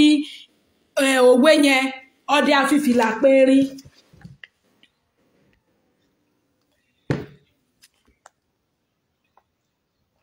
Orúkọ oyè àwọn ọba ilẹ̀ Yorùbá Ìtàndòwe, ewì àpilẹ̀kọ àṣà ìsìnkú ní ilẹ̀ Yorùbá. Ọ̀lẹ kò rógún rere jẹ ewì owó àpèkánukò gbogbo ẹ̀ ló wà nínú ìwé Aláwìyé. So primitive ni a máa bẹ̀rẹ̀ rẹ̀. That is the additional one tó ti wà added to our program, and I'm going to create awareness and let us know. Wọ́n ní how can I get this book for me and my children ma? Mr. Akínkúnmi, àwọn kíní ni àwọn old bookshop tí wọ́n ti máa tan ìwé àtijọ́ hùn, ìwé D.O. Fàgúnwà jẹ́ ẹ̀fọ́ ọdún jọ̀hún, bookshop náà máa ń ní. Èèyàn sì lè béèrè náà bookshop bí nǹkan wà téèyàn lè rò pé ní tán máa ní, because mo sọ pé díẹ̀ ni mo rírà ní OAU bookshop. Kan wà tó ṣe pé within Ifẹ̀ yẹn náà ni mo ti rà á, bẹ́ẹ̀ kì í ṣe OAU. Tó bá dẹ̀ sọ fún mi pé màá rí ìwé yẹn ní nínú bookshop yẹn, màá jiyàn that particular bookshop tí mo ti ra àwọn the remaining one yìí. Torí bí àwọn standard bí àwọn civilized modern bookshop ló jọ lójú mi, kò jọ ancient. Bẹ́ẹ̀ ṣe mọ̀ pé OAU ti wà tipẹ́tipẹ́. So ìwé Ìrèké Oníbùdó Ògbójú Ọdẹnu Gbórùn Mọ́lẹ̀ gbogbo kìíní yọ wà ń bẹ́ẹ̀. Bẹ́ẹ̀ ibi tí n ti ẹ̀ fọkàn sí pé n ti rí, torí apá karùn-ún àtàpá kẹfà yìí ọ̀tọ̀ níbi mo ti rà. So you can just walk up to any bookshop kẹ́ ẹ ní sán níwèé Aláwìyé. Bá a ṣe wà yìí ẹlòmíì ò lè kọ alphabeti Yorùbá sincerely, tí ò lè kọ Yorùbá alphabet kò kì í ṣe pé kò mọ̀wé o, kò mọ Yorùbá, kò mọ̀ ni, tí ò sì mọ̀ kò yẹ kó rí bẹ́ẹ̀. Ó yẹ káwọn ọmọ wa kán lè kọ Yorùbá, ìbédè wa ni. Fine, àwa lè rò pé kò nídìí bẹ́ẹ̀, ó nídìí. Is our language, is our mother tongue. We have to learn it, we have to know it. Àmì orí ọ̀rọ̀ ọmọ gbọ́dọ̀ lè mọ dò, ibo ni dò kọrí sí, ibo ni mí kọrí sí, re ò lámì, gbogbo alamọ̀ yẹn. Wọ́n ní mo rántí àwọn ìwà àṣà tí Aláwìyé gẹ́gẹ́ bí ìwà ọ̀lẹ. Kí ni wọ́n fò lè ṣe láyé tí mo wá? Kí ni wọ́n fò lè ṣe? Inú ìwé 4 ló wà, a sì máa kẹ́kọ̀ọ́ débẹ̀. Torí nǹkan tí mo fẹ́ ká ṣe ni pé mo fẹ́ ká mú kọ́ wọnú ara wọn. Tá bá mú ìtàn kan nínú ìwé 4 lónìí, a lè lọ mú mi nínú ìwé 5 lọ́la. Is a gradual thing. A dẹ̀ lè kọ́kọ́ lo ìwé 4 yẹn tán ká tó ṣẹ̀ṣẹ̀ lọ ìwé 5. Bẹ́ẹ̀ mi bá ṣe darí la ṣe máa ṣe. Dẹ́ ọjọ́ tá bá máa kọ́ ṣe rí ìwé Ìrèké Oníbùdó yìí, tẹ́ bá ń kà ó máa send mind yín padà sí àwọn ancients. Ṣé ti rí ẹni tó wà ńbẹ̀ bí mermaid ni, ẹ̀mí arọ̀gìdìgbà tí í ṣe olórí ẹja inú omi. Ṣé ti rí pé mermaid ni? That woman is a mermaid. Ṣé rí bí mo ṣe rí báyìí tí mo ti rí nínú shelf wọn báyìí, bí mo ṣe wọbẹ̀ tí mo ní mo fẹ́ ra àwọn ancient book. Ṣóyé wa Ìrèké Oníbùdó yẹn ni. Bí mo ṣe rí báyìí tí mo ṣì wò báyìí tí mo ti rí picture mermaid yìí ń bẹ ni mo ti mọ̀ pé yes, ìwé yìí ni Ìrèké Oníbùdó. Ṣóyé wa D.O. Fàgúnwà, ẹni tí ó ṣe Ògbójú Ọdẹ nínú igbó Orímọlẹ̀, ìrìn àjò àti igbó Olódùmarè yẹn mi ò gẹ́ẹ̀tì yẹn. Ṣóyé wa bẹ́ẹ̀ yẹn. So fún dádì tán béèrè pé bó làwọn any bookshop tán bá ní wọ́n sọ pé àwọn ò ní, bèèyàn lè rò pọ́n ní kan lọ ní. Ṣé rí ìwé Ìrèké Oníbùdó yìí ó dá lérí ìfẹ́, ó dá lérí kéèyàn ó ní ìfọkànsìn, kéèyàn ó ní commitment, kéèyàn ó mọ̀ jàre èèyàn kulẹ̀ sincerely. Ó dá lérí pé kéèyàn wà sincere sọ́mọlàkejì èèyàn. Ṣóyé wa bẹ́ẹ̀ yẹn. So gbogbo àwọn nǹkan yẹn ló wà ńbẹ̀. Pípàdé àwọn abàmì ẹ̀dá. Ṣé rí tá bá ka ìtàn yìí, àwa kàn lè mọ̀ rò wípé a ní ìdí ẹ̀. Honestly, a ní ìdí ẹ̀. Àwọn ẹ̀kọ́ tá kọ́ níbẹ̀, it can help us in our daily life, to be candid. to be candid. Ìgbà tí ẹni tó jẹ́ ìyàwó Ìrèké Oníbùdó tó rí pé Ìrèké Oníbùdó ti fìlú lẹ̀, òun náà dìde, òun náà fìlú sílẹ̀.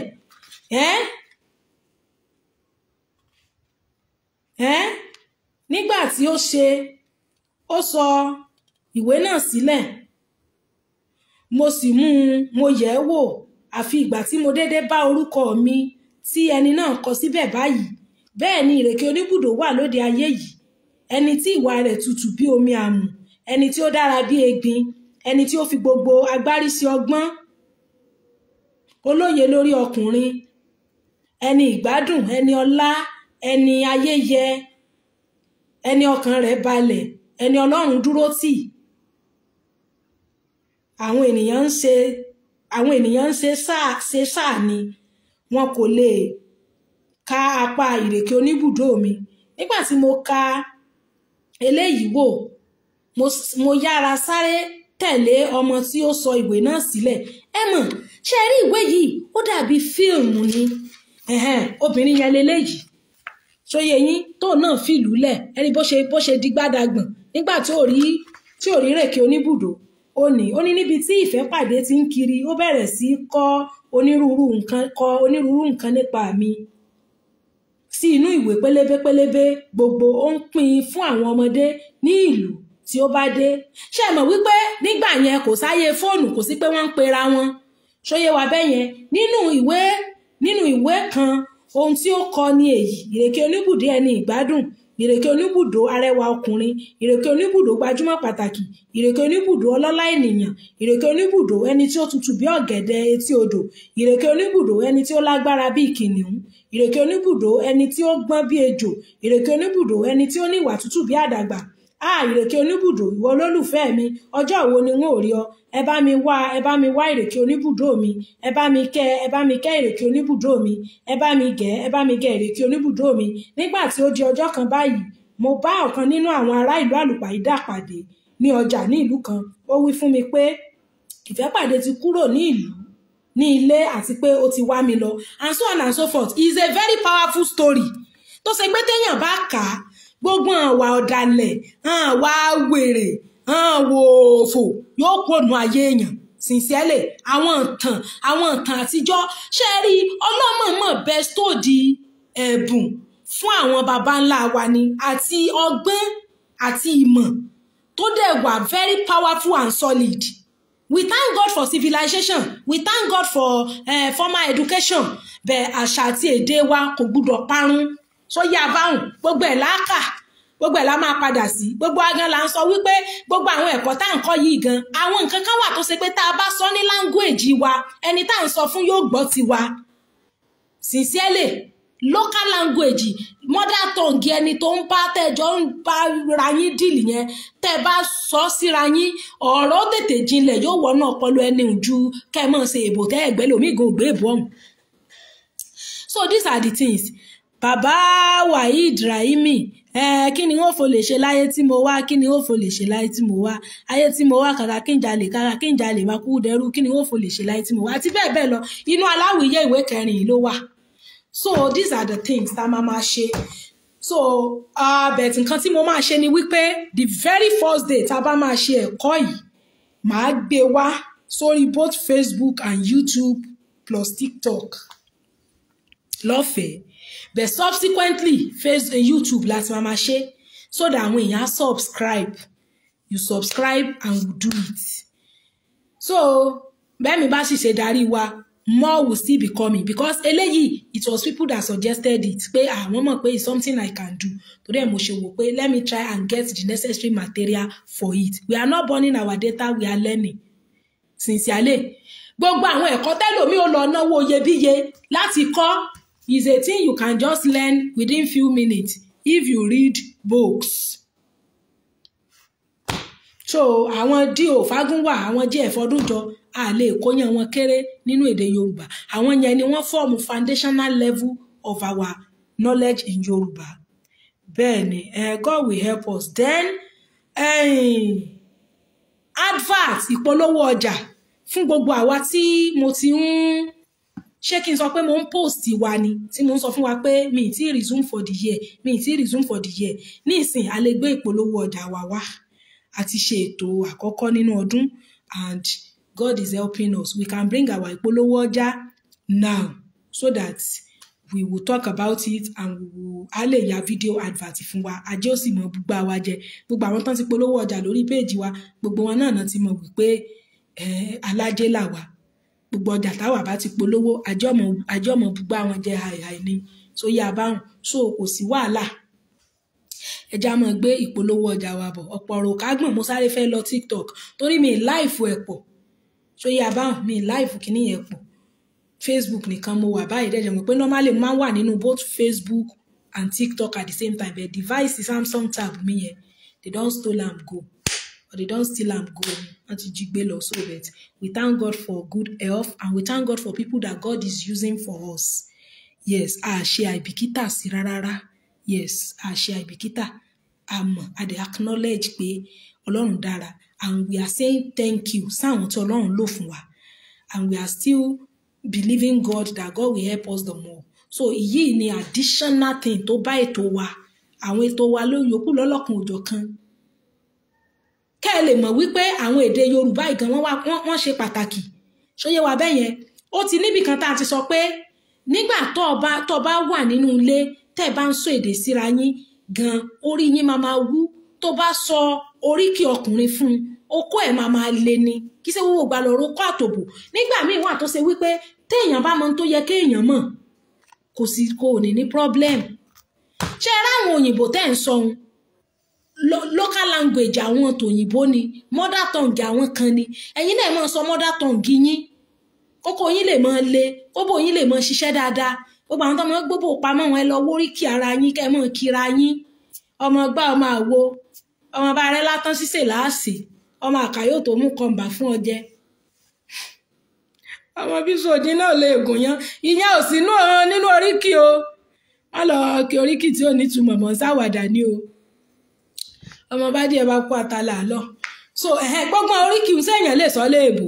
kẹ́nìkan bá interpret oríkì léèbù àwọn ọfọ̀ tí wọ́n máa ń pa nínú fíìmù African Magic sí wọ́n lè pọ̀fọ̀ léèbù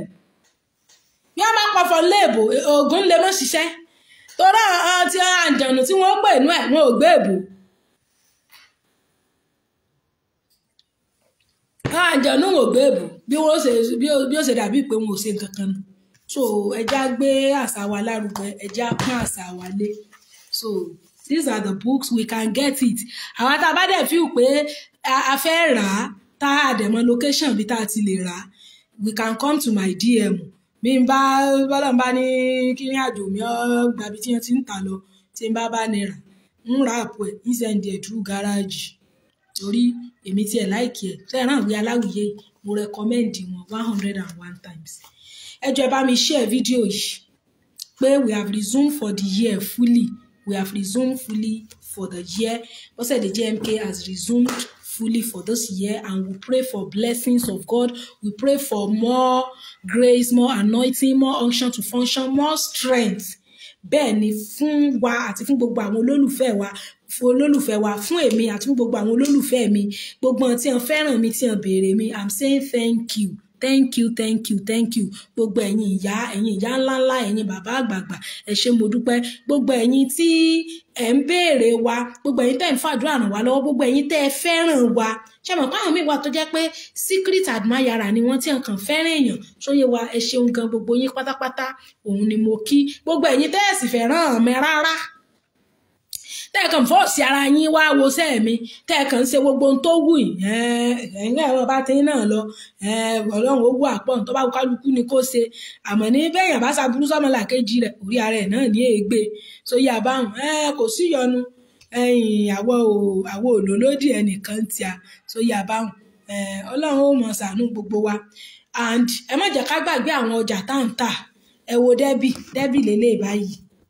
máníkìn yìí dẹ́bì ni mo sọ èmi àti ẹ̀ lájọ wà ń lé aṣọ tó wọ̀ yìí gan àti December ló ti wọ̀ ṣóyé wa bẹ́ẹ̀ yẹn so màá try láti wọ àwọn aṣọ míì fún àwa tá a bá fẹ́ ra bail àwa tá a bá fẹ́ ra ọjà wa ní dozen price tàbí tá a bá fẹ́ ra bail tàbí tá a bá fẹ́ ra in 100 in 50s or in dozens ṣóyé wa torí tẹ́ bá ra pieces nsìn a máa tún ṣe send the same owó tẹ́ fi wé bíìlì pieces mẹ́ta àbí mẹ́rin iná lẹ́ fi wé bíìlì 100 pieces ṣóyé wa bẹ́ẹ̀ yẹn so we will start sending out some stuff, some aṣọ, some everything so that we'll be able to know that we have resumed sales for the year. Ẹjọ́ ẹja wá sí WhatsApp DM mi 08136228447. Ẹ má jẹ́ ká gbàgbé Ọ̀yọ́ Model Alternative Therapy. Ẹjọ́ bá mi share fídíò ya kan wò mí ní àṣẹ o. Ọ̀yọ́ Model Alternative Therapy fún gbogbo àwọn olóríire tá nílò àgbo fún àlàáfíà ìlera ara wa. 08068220707 08068220707 ó ní Ọ̀yọ́ Model Alternative Therapy. Lilac Apps Nigeria Limited tewétegbò ni wọ́n ń tà wọ́n dẹ̀ ní branch káàkiri Ondo, Abuja, Port Harcourt any location tá bá wà ẹjọ́ ẹjẹ́ á pè wọ́n àwọn Lilac Apps Nigeria Limited ṣóyé wa bẹ́yẹn 08159405621 Lilac Apps Nigeria Limited 08159405621 bẹ́ẹ̀ ni YSR Company àwọn non produce Princess and Honey paint gbogbo àwọn olóríire tá fẹ́ kunlé gbogbo àwa tá jẹ́ painter náà à ń wọ́dà gidi tá fi ṣiṣẹ́ tó ṣe wípé yóò gbéṣẹ́ wa yọ yóò jẹ́ kíṣẹ́ wa kó lálùbáríkà yóò jẹ́ kíṣẹ́ wa kó ṣe kíni little effort wa yẹn yóò jẹ́ kó wà amplified tán fi mọ̀ pé yes ẹni yìí akọ́ṣẹ́mọṣẹ́ professional ni ọ̀dà Princess and Honey paint mo lè recommend so yí àbáhùn àwọ̀ ọ̀fẹ́nu tajà company yẹn mo ti ṣiṣẹ́ ń bẹ̀rì ní Princess and Honey paint bí mo ti ṣiṣẹ́ rí ni so yí àbáhùn láyé tipẹ́tipẹ́ so mo dẹ̀ lè guarantee and recommend them anytime anywhere any day so yé wa bẹ́yẹn àwa tá a bá wà ní Òṣogbo ẹja lọ sí oríta Ọláàyà ibẹ̀ ni Princess and Honey paint depot wà wọ́n tó wà ní dojúkọ Old Governor Office so yé àbáhùn àwọn náà ní wọ́n fi kalẹ̀ ẹ̀bẹ̀ fún gbogbo àwọn olóríire tá a fẹ́ kunlé so yé àbáhùn nọ́mbà wọn ni 0803079 6686 08030796686 ṣóyé wa bẹ́yẹn Princess and Honey paint depot ibẹ̀ ni a máa já sí tó ẹjọ́ ẹjá gbé polówó ọjà wa wá ká polówó ọjà làgún mú òwò sincerely bẹ́ẹ̀yàn bá ń kiri ọjà gan ládùúgbò bí ọba polówó bóòna tí wọ́n fẹ́ rajà rí ó ṣe mọ̀ pé ó ti dé tòsí so ẹjá polówó ọjà wa chicken money ni àwọn ètè èmi ò tẹ́ ẹ̀ mọ bọ́n ṣe ń charge because me I'm not a business woman I don't know how to charge academics fee mo wà so mi ìmọ̀ ń pa business I don't know how to charge chicken money ni a fi ń ṣe ìpolówó ọjà àlàáfíà ọmọ tó alá gbogbo ọkùnrin oko wọn ò mọ lé gbogbo obìnrin òbó wọn náà ò mọ lé o orí wo ò ní gbàbọ̀dé o gbogbo tí wọ́n dá lérú wọn ò ní mọ̀nà lé wa o gbogbo àwa tábà sì ti lọ́kọ ẹja wọ pátá sóbò wa ká ṣe ń tọ́lọ̀ ń fẹ́ gbogbo àwa tábà tí níyàwó ẹja fẹ́ yàwó oṣù lọ́kà o ẹyẹ fún èèyàn lóyún kiri àdúgbò DNA test bẹ́ẹ̀ bá tiẹ̀ lówó lọ́gán tí ó fi ṣe DNA test tí ọ̀pọ̀ gbúdọ̀ fowó bó bá ṣe sàrà ló fowó ń ṣe gan sẹ́mọ̀ pé Ọlọ́run san lẹ́san sàrà ọ̀hún ọba bá ti ń fúnyàn lóyún kiri ẹ̀gbẹ́ àdúgbò wọn máa lé wọn mọ̀ kó wá fún ọ ọlọ́mọdé àláàmú mọ́jàrógun ọmọ àlè o so yà bá hàn ẹjẹ́ káwọ ọkùnrin náà ṣe nọ́mà ká tó mọ̀ dóbò ẹjá rè fẹ́ ìyàwó dáadáa káfẹ́ bó ṣe yẹ káfẹ́ gbogbo àwọn tá a bá sì ti lọ́kọ ẹjẹ́ àdó okó ọkọ wa sórí gbogbo àtàn parọ́ náà tán ní kọ́ ọmọ gbogbo pamọ́ wọn kò bọ́ ni o wọn kò bọ́ wọn jẹ̀ wọn kó bọ́ o wọn jẹ̀ wọn gbọ́kọ rẹ o so yọ bá hàn so ẹ jẹ́ kí a máa fi sọ́kàn ká sì máa ní àlàáfíà ẹ̀dẹ̀ ẹjẹ́ a máa jẹra wa wò people are going through a lot. People are really going through a lot kò dẹ̀ sí bí èèyàn ṣe strong tó àwọn àkókò kan máa ń wà nínú life èèyàn téèyàn máa wà broken that is why we are humans that is why God is God but we believe that God is able Alájà Àdùnní ẹ ṣeun mà so bó ti jẹ́nu ẹjẹ́ á mọ̀ bẹ̀rẹ̀ wa wò ká mọ̀ bèrè ara wa ìwọ ọkọ bẹ ìyàwó rẹ wo ìyàwó bẹ ọkọ ẹ wò mí gan wà gan tí wọn lọ́kọ àti ìyàwó náà tán lè share mind wọn lè share thoughts they can't share thoughts with one another obìnrin míì wà gbogbo ọ̀rọ̀ gbogbo àṣírí ẹ̀ tó sọ fún ọkùnrin yẹn ti lo against ẹ̀ gbogbo ọ̀rọ̀ tó sọ fún ẹ ti fi bú ẹ wà ló ń ṣe nǹkan kan pamọ́ ó ṣe project kan pamọ́ ó kọ́lé kan pamọ́ kò dáa kóbìnrin mọ̀ kọ́lé pamọ́ náà kò mọ̀ sọ fọ́kọ ọbẹ̀ gbogbo ètò kówó jọ gbogbo owó tóbìnrin míì tù jọ tó kó fọ́kọ ọkọ padà squander owó mọ́ lọ́wọ́ ni tí ìṣẹ́ kìíní tí ìṣẹ́ kejì tẹ́ni ẹlẹ́ni ò sì láró òfò ó wò pé kóun kúkú mọ́ sọ fún wọn gbogbo ohun tóun kúkú sọ fún náà ó lo against òun wọ́n bá yé oúnjẹ náà ni ọlọ́run mọ́ ni Allah so ẹ jẹ́ kí ọdún yìí kó jẹ́ ọdún resolution gbogbo àwà burúkú àwà àrán kan àwà tí ó mọ̀ mú bànújẹ́ wánú ọkàn ọmọlàkejì ẹ má jà máa wù ẹ má jà máa ṣe tọ́lọ́run fẹ́ ká máa ní àlàáfíà sí ọkàn nípa ọmọlàkejì wa sincerely so ẹ jọ̀ọ́ nítorí ọlọ́run màá máa try láti lọ báyìí bẹ̀tẹ̀ à ní sọ̀rọ̀ tán ẹ jọ̀ọ́ ẹ já wá join mi lórí TikTok mò ń lọ sí TikTok nsìn kí n lè tún create this same awareness ṣe mọ̀ pé device kan mo ní báyìí ní ìsìn ṣóyé wa though I'm working on getting another one so that I'll be able to be doing my two this thing together mo dẹ̀ try láti lo system bẹ̀ kò work out so please let's come to TikTok and come and gift me for the new year àwa mélòó la wà bí tá a ní TikTok ẹ jọ̀ọ́ tá a bá ní TikTok ẹ já kọ yes sórí comment section àwa mélòó la wà join mi ní TikTok tí n bá ti parí eléyìí sìn màá lọ TikTok ni how many of us will come and join me on TikTok ẹ já fi sí comment section ẹ já kọ I will join you àbí ká kọ yes tá a bá mọ̀ wípé à ń bọ̀ wá join mi lóò mo mọ̀ pé àwọn tán wà ní TikTok wọ́n yàtọ̀ sáwọn ará Facebook o the best thing ni kéèyàn ti ní àwọn device so that you carry all of them along at once imagine kó ṣe wípé device mi pọ̀ sí gbogbo ọ̀rọ̀ tí mo sọ náà yóò ti bọ́ sórí TikTok náà person is there pé device kan náà ni yóò tún lọ ṣe repetition ní orí kìíní but we believe that God will help us màá try láti download video yìí kí n lè jù sórí YouTube náà tó yé wa we thank God for life adúpẹ́ ẹ̀mí adúpẹ́ àlàáfíà bẹ́ẹ̀ ni ẹ ṣé gan mo dúpẹ́ Alhaja Adunni thank you so much ma God bless you Mr. Dare ẹ ṣeun Mr. Odeleye Johnson thank you so very much guys God bless you bye bye love you.